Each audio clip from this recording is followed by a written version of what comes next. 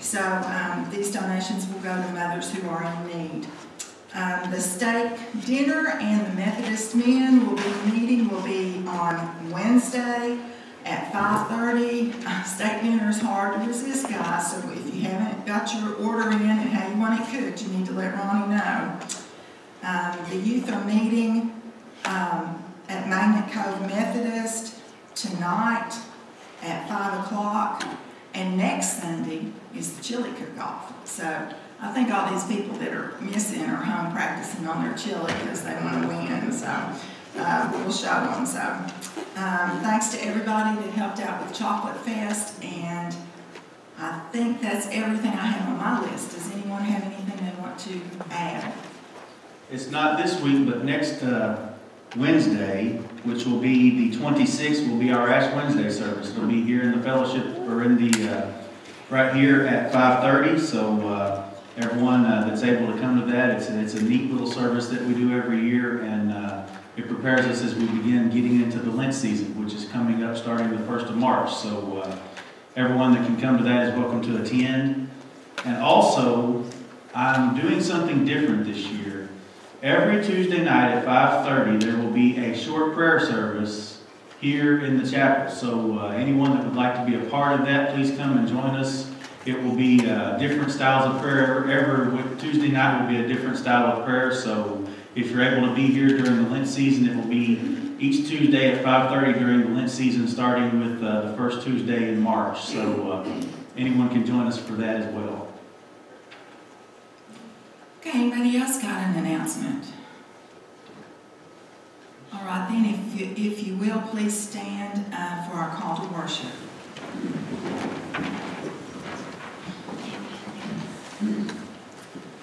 Where the Spirit of the Lord is, there is one true church, apostolic and universal, whose holy faith let us now declare.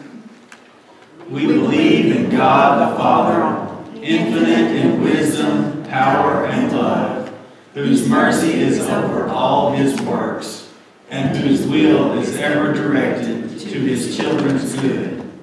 We believe in Jesus Christ, Son of God and Son of Man, the gift of the Father's unfailing grace, the ground of our hope, and the promise of our deliverance from sin and death. We believe in the Holy Spirit as the divine presence in our lives, whereby we are kept in perpetual remembrance of the truth of Christ and find strength and help in time of need. We believe that this faith should manifest itself in the service of love as set forth in the example of our blessed Lord, to the end that the kingdom of God may come upon the earth. Amen.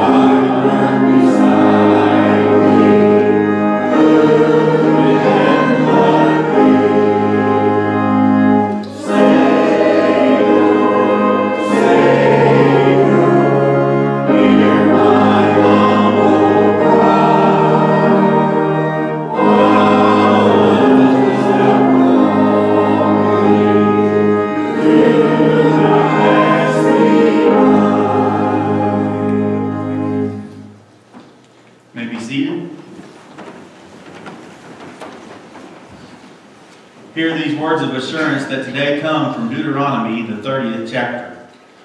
Our loving God has said, I have set before you today life, prosperity, death, and adversity. Choose life. Brothers and sisters, in the name of God, you all are forgiven. Now choose life and turn your heads towards God. Amen. And now it's time for our children's moments.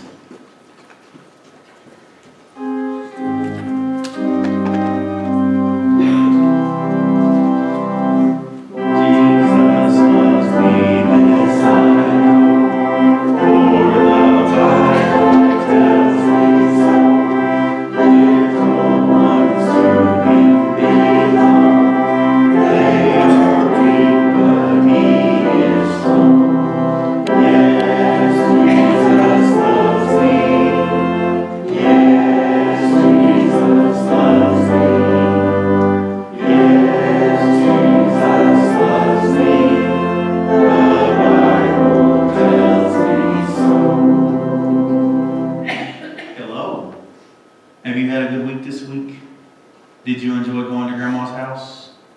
Yes. Do you know what Daddy's been talking about for the last several weeks? You don't? We've been talking about promises. How important are promises?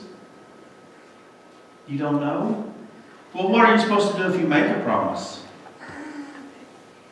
You're supposed to keep it, right? When we make promises, we're supposed to keep those promises, right? So, if you don't keep a promise, does that upset the people that you made the promise to? Yeah. Did you know that God makes us a lot of promises, but that He always keeps His promises? Do you believe that? God always keeps His promises to His people. Who are His people?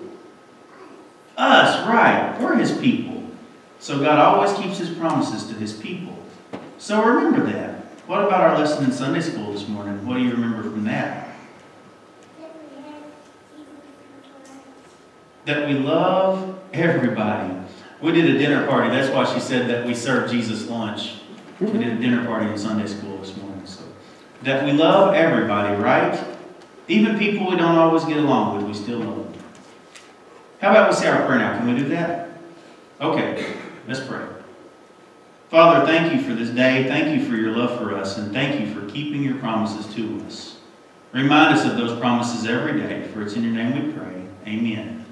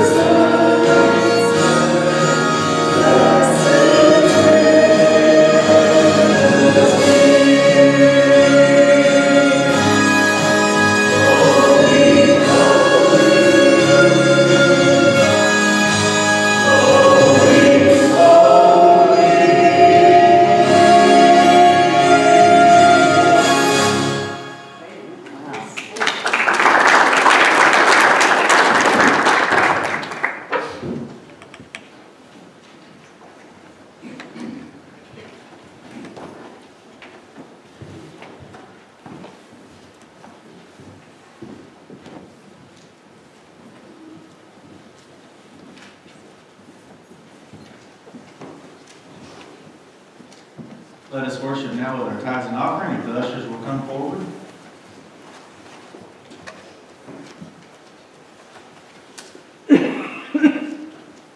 Let us go together in the spirit of prayer.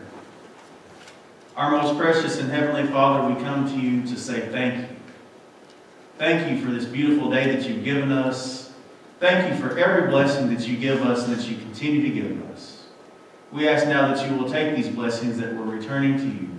Use them for your service to your kingdom. For it's in your precious name we pray. Amen.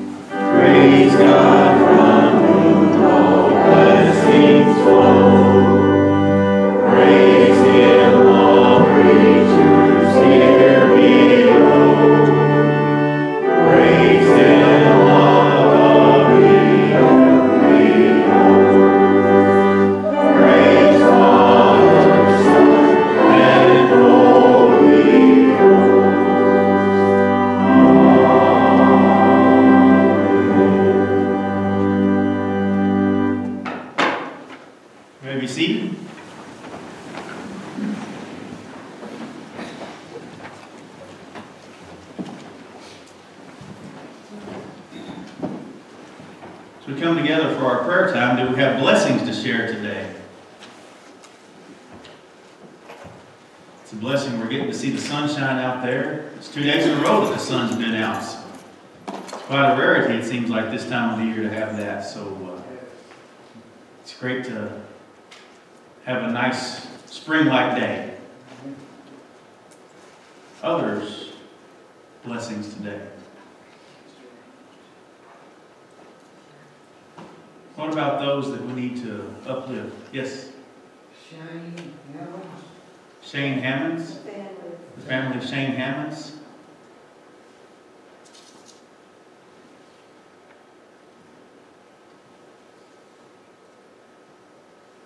Let's keep Lindsay's grandfather and that whole family in your prayers.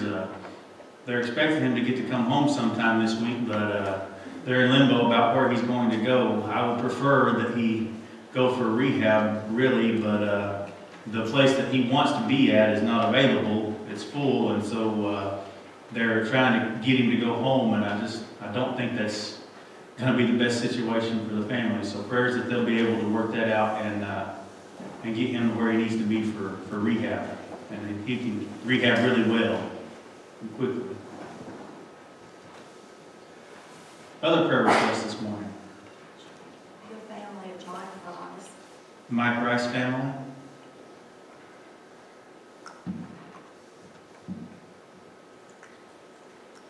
Roger Jones. Roger Jones.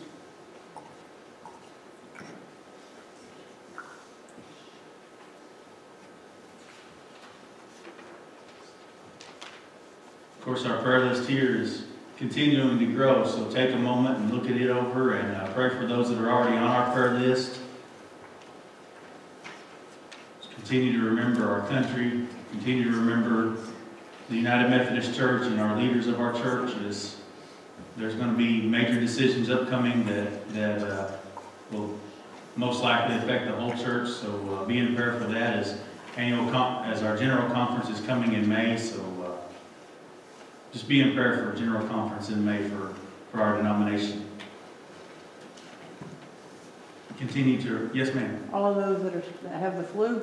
Yes, the flu continues to be a big deal, and it seems like it's growing every day. Continue to remember those that are dealing with the flu and those that are dealing with this virus that seems to be spreading, and all those that are in China specifically that are losing their lives, their families. Prayers for those that are dealing with that and trying to find a way to counteract it. We need to pray for everybody. Yes, we need prayer for everybody and for everything every day, that's for sure. Let's remember our country and those that are the leaders of our country as well. Others uplift. If not, then let us go together to the Lord in prayer.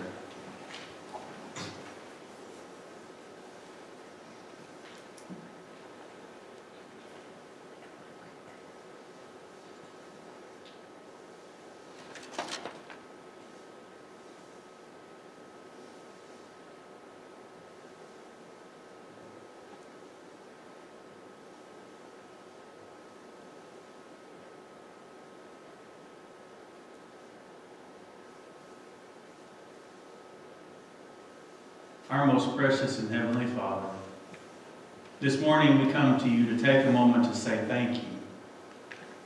Thank you, Lord, for waking us up this morning. Thank you, Lord, for this beautiful day that you've given us. Thank you, Lord, that we were able to come together to be in your house this morning to worship you. Father, we thank you for forgiveness of sins, and we thank you, Lord, for the privileges that we Christians have, that we can come to you in prayer, no matter what our situation is, no matter where we're at in life, and that you hear our prayers, and that you answer them in your own way and in your own time. Thank you, Father, for your healing touch. Thank you, Lord, for your strength when we need it most. And thank you, Lord, for the peace that comes upon us sometimes, that just lets us know that you're with us and that you're among us, and that you have us in your arms. Thank you for being our rock and our salvation. We come to you now with many concerns on our hearts. There are so many that need your prayers, that need your blessing upon their lives, that need your healing, that need your comfort.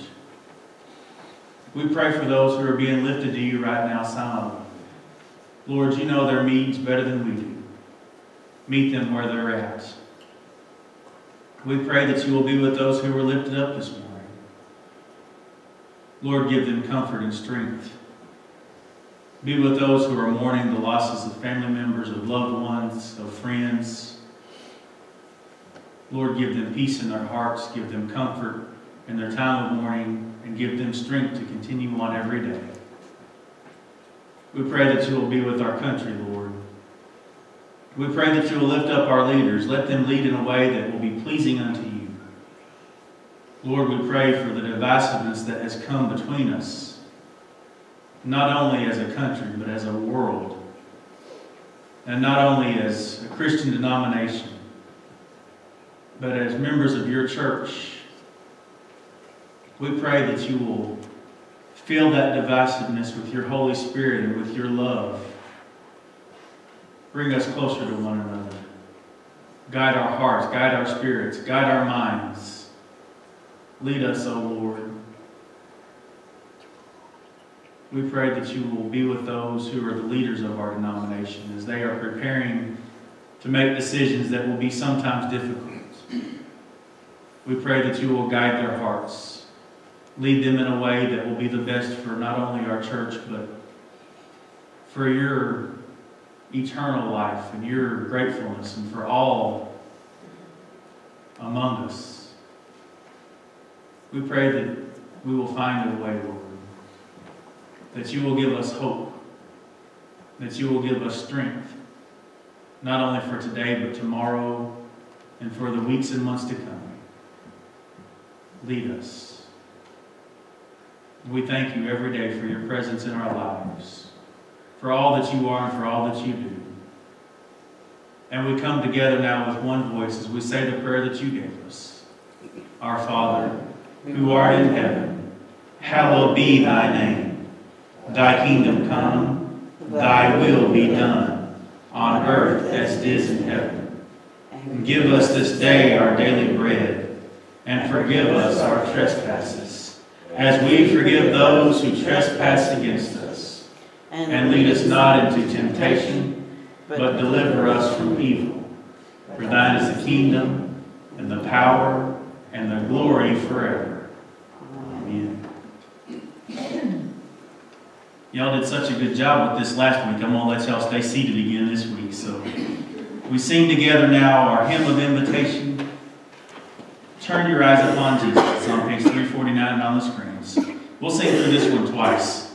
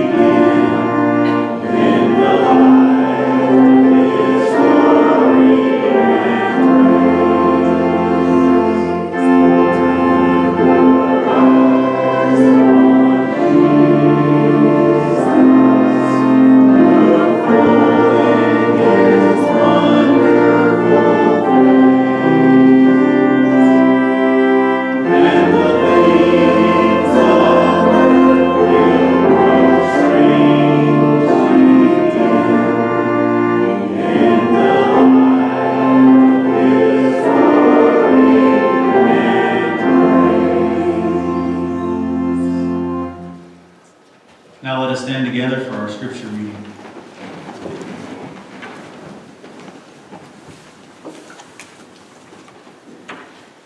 Our scripture this morning is from Deuteronomy chapter 30, verses 15 through 20, and Matthew chapter 10, verses 29 through 33. I will be reading from the New International Version. See, I set before you today life and prosperity, death and destruction. For I command you today to love the Lord your God, to walk in obedience to him, and to keep his commands, decrees, and laws. Then you will live and increase, and the Lord your God will bless you in the land you are entering to possess. But if your heart turns away, and you are not obedient, and if you are drawn away to bow down to other gods and worship them, I declare to you this day that you will certainly be destroyed. You will not live in the land you are crossing the Jordan to enter and possess. This day I call the heavens and the earth as witnesses against you, that I have set before you life and death, blessings and curses. Now choose life, so that you and your children may live, and that you may love the Lord your God. Listen to his voice and hold fast to him. For the Lord is your life, and he will give you many years in the land he swore to give to your fathers, Abraham, Isaac, and Jacob.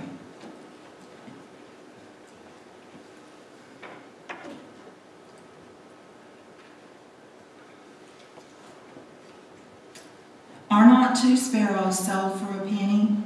Yet not one of them will fall to the ground outside your Father's care. And even the very hairs of your head are all numbered. So don't be afraid, you are worth more than many sparrows. Whoever acknowledges me before others, I will also acknowledge before my Father in heaven.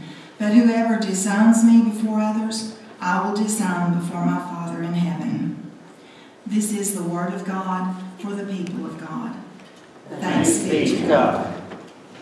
You may be seated.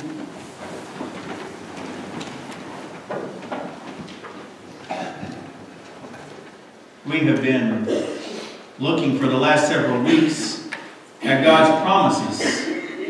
We looked first of all at the promises that Isaiah had for us And then we looked at Paul, how it related together, and how Paul asked us to come together as one as we work towards those promises.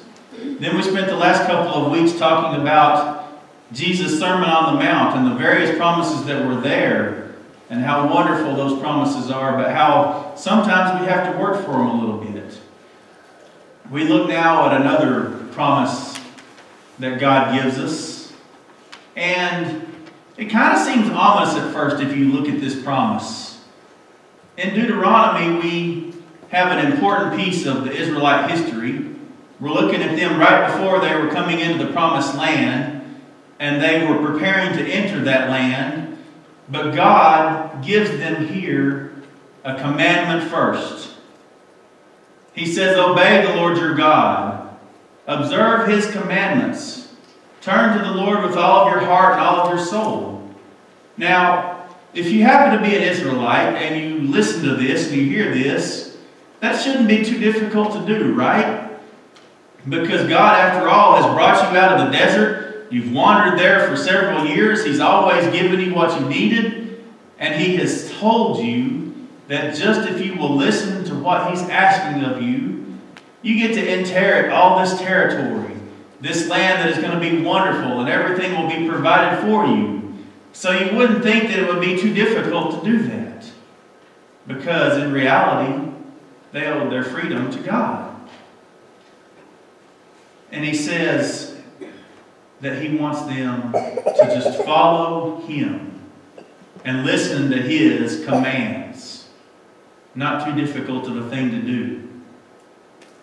The temptation, though, was always present. Temptation was all around them. Everywhere they looked, there were these other countries, these other peoples, and all these other peoples. Well, they had tons and tons of gods that they prayed to. They prayed for prosperity to one. They prayed for good crops to another one. They prayed for their harvest to be good. They prayed to another god of the moon and god of the sun and all this kind of stuff, the gods of the seas. So they had multiple gods that they prayed to. And in fact, some of them even worshipped idols. So for the people of Israel, there was a lot of temptation all around them. There was temptation right there in front of them to just step away from God and say, you know what? These people seem to have it pretty good. Let's go be a part of what they're doing.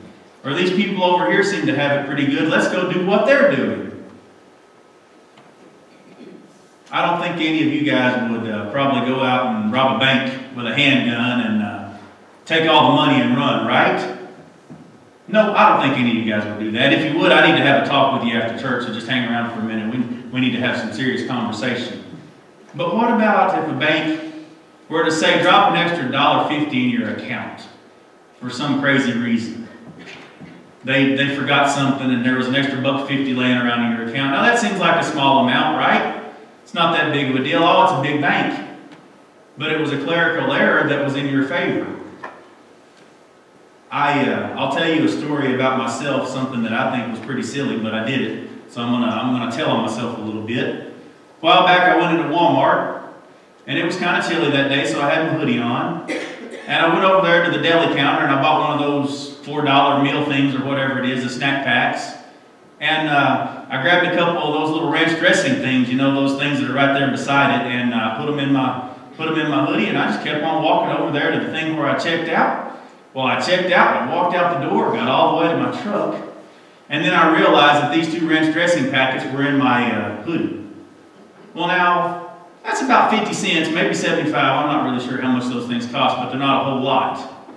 And I could have thought to myself, you know what, Walmart's a big company, and after all, they ought to provide us with some dipping sauces for our chicken strips anyway, since we're paying for them. But I kept thinking about it for a few seconds, and I said, you know what, I'm marching myself right back in there, and I'm going to pay that 50 cents for those 2 little ranch cups that I have in my pocket, because if I don't, it will plague me for weeks to come that I stole from Walmart. And not to mention, they take your picture, so if they happen to find out that it was me that did that, they might ban me from going in there because I stole 2 ranch cups. So, but anyway, there is a constant temptation around us today. We're always tempted by things. There's tons of temptations right in front of us. But there's also God imploring us telling us, listen to his commands, obey what he has to say, hear his words. As we get into our scripture reading, it says that God is telling them, I've set prosperity before you. I've put everything that you could possibly ever want right in front of you. He said, I've given you life. I've given you prosperity, but there's also adversity sitting out there too. There's also adversity sitting out there too. But he says, if you'll just obey me, worship me, follow my commands, you'll get to be numerous. You'll get to be prosperous. You'll grow. I will take care of you. It'll be not the easy life, but it will be a good life, a healthy life. But then he also puts a warning in there. He says, but if you fall astray, there's always a but somewhere around there. If you hear that everything's going to be wonderful, there's always some but in there at some point. He says, but if you follow these other gods, if you go astray, then you will perish. You won't live long in this land that I've given you. What a request that he's given us there. What an interesting beginning he has given us. Seems pretty simple when you first read it, right? Obey God. Well, how's that difficult? Listen to my commands, and then you get to prosper. But then you start thinking about it. There were so many things that could lead them astray around them. There were other cultures that were living life differently, and they seemed to have it pretty well. There were other armies that were all around them that they could be worried about, that could come in and destroy them. There were people that were living in terrible lives and sinfulness. There were countries where you could get just anything you wanted right there in front of you. It wasn't too difficult to find temptation. So that's why God put it out there like he did to them. He said, he implored them, in fact, he said, listen to what I'm telling you and follow me. Now, there's not a whole lot of golden calves left out there these days. And for the most part, Christianity has kind of spread out to where most people just believe in one God for the most part. So you don't see a lot of people worshiping the sun god, or worshiping the moon god, or worshiping the ocean gods anymore. But there are other temptations that are in front of us all the time, aren't there? There are other idols that could lead us astray. There are other things that could pull us away from God. There's money, there's promotions, there's cars, there's houses, there's people turning around and saying, well, just follow me, come with me, everything will be great. Just come along for this ride with me this day, everything will work out well. There's all kinds of things, even the internet. What a wonderful thing it is. You can Google anything you want to. You can find all kinds of good stuff on there, but also it's a temptation. Because there's so much bad stuff on there too that you could look up.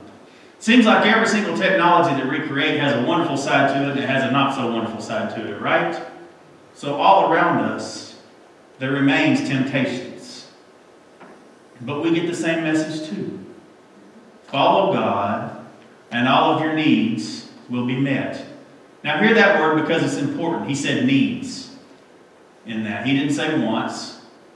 He didn't say that we'd have everything in the world that we possibly wanted, but he did say that all of your needs would be met. Then God goes even further in his message. He says, choose life so that your descendants may live well as well, so that they will have length in their days, like your ancestors did before you. That's a great promise. Choose God and life will be okay. You will live well. You will prosper. Everything that you need will be met. It's almost like God has this giant big old carrot that he's dangling in front of everybody, and he's saying, look, it's right here. All you got to do is grab the thing. And he's not making it hard either. He's saying, listen to me, obey my commands that I've given you, and love me. So then we take a look at our Matthew scripture. We look a little bit before the area that we're actually talking about today. And we see that Jesus is talking to his disciples and he says, have no fear. Have no fear. Nothing that is covered up won't at some point be uncovered. There's no hiding it. It's eventually going to come out. It's kind of like a toddler who tries to do artwork over in the corner somewhere where nobody's going to see it, right? In the smallest part of the darkest part of the house is where they do all their scribbling on the walls and stuff. Well, eventually someone's going to clean that up and they're going to find it. Everything that is covered will be uncovered. It will no longer be a secret. Nothing hidden will stay hidden for very long. See, Jesus' ministry was growing more prosperous at this time, and it was spreading pretty far. And they were doing pretty well as his followers. And his disciples were starting to learn to not be afraid of what was going on. And then Jesus says something interesting. He says, "What I tell you in darkness, bring it forward into the light. What I whisper to you, I want you to holler it out on the rooftops." I look at that verse and I think of it as saying, what we do in private, do in public as well. Be the person that you are in your home out in public as well. Be the same person wherever you are. You know, if anybody watches The Bachelor or The Bachelorette, there's always one or two people on the show that when they're with whoever it is that they're vying for their attention, everything's wonderful, right? It's all great, it's good, it's wonderful. But then in private, when they're with all the other girls or all the other guys or whatever, they're not such good people. They're not so easy to get along with. And eventually it all comes out, doesn't it? Someone eventually says, you know what, this is what that person is doing, and you can either like it or not. Now sometimes it works out where that person still gets chosen, they still get a rose, and everything continues, and everybody's mad at them. But that's just the way it happens sometimes. But Jesus is saying, everything that's private is going to come out eventually. It's always going to happen like that. And then he gets a little bit farther. He says, do not fear those that can kill you with the sword. Do not fear those that can kill you with the sword, because they can't touch your heart. They can't touch your soul. No physical illness that you have, no death that you can possibly have on this earth can do anything to you as long as you got your heart right. And then he says, don't forget how you came to know me. And then he says, as we get into our scripture for today, don't forget that when a sparrow falls to the ground, your heavenly Father knows about it. This is where the promises come in here. We've had one promise, now we're going to have one from Jesus too. Don't forget that when a sparrow falls to the ground, your heavenly Father knows it. And sparrows are 2 for a penny. Think about that for just a minute. In the original text, it used the word farthing. That's the very smallest monetary unit that existed at that time. And you could get 2 sparrows for that farthing. Jesus says these birds are essentially worthless. But God knows when they fall to the ground. And God cares for them. And then he says, so you can imagine how much greater your worth is than that of a bird. And then it goes even farther. It says, all the hairs on your head are counted. Think about that when you start thinking about promises. Now, for some of us, there's not as many hairs as there used to be, so it's not quite as big of a deal as it used to be. But for the most part, think about, God knows how many hairs are on our head. Then Jesus ends with a statement that takes us all the way back to our Deuteronomy text today. He says, the one who acknowledges me, I will acknowledge. And the one that denies me, I will deny before the Father. So hear what an amazing life you can have if you will just listen to God's words, if you will just follow His commandments, if you will just hear what Jesus is asking us to do, and if you will make sure that you spread His message every chance that you get. Obey His commands. Work for peace and righteousness. And enjoy the benefits of knowing that life isn't always going to be easy, but that God has every hair on your head counted. And that we are way more important than a sparrow. But God knows when a sparrow falls. God will never abandon us. And we can know that our forever home is with our Heavenly Father. So remember this as we close out this series. Stand on God's promises. Our Creator, our Father, our rock, our salvation. His promises are never given up. His promises are always with us. And those will last for eternity. Because God keeps His promises. Let us go to the Lord in prayer. Our most precious and heavenly Father, we come to you today to say thank you. Thank you that you keep your promises. Thank you for being our rock and our salvation. We ask that you will remind us every time we start to stumble, every time we face temptation, that your love is there for us and your promises ring true. Thank you for all that you are and for all that you do. For it's in your precious name we pray. Amen. We close today with page 593. It's one of my favorite songs. Let us stand together and sing.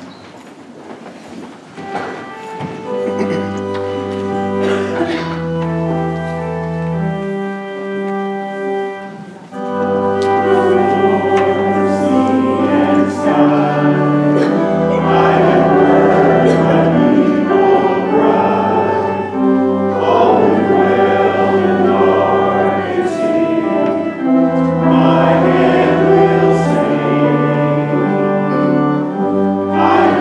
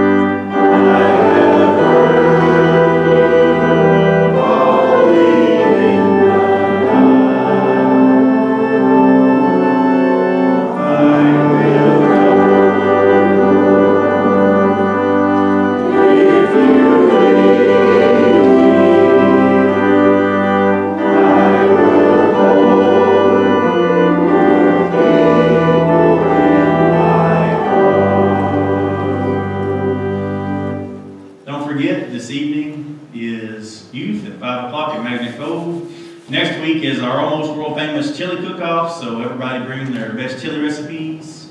And of course, this week is the steak dinner for those that volunteered in the men's meeting.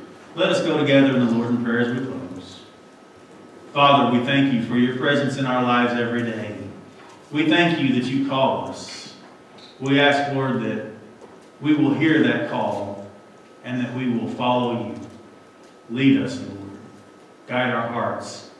Guide our spirits and guide our minds as we leave this place to be your church in the world. For it's in your precious name we pray. Amen.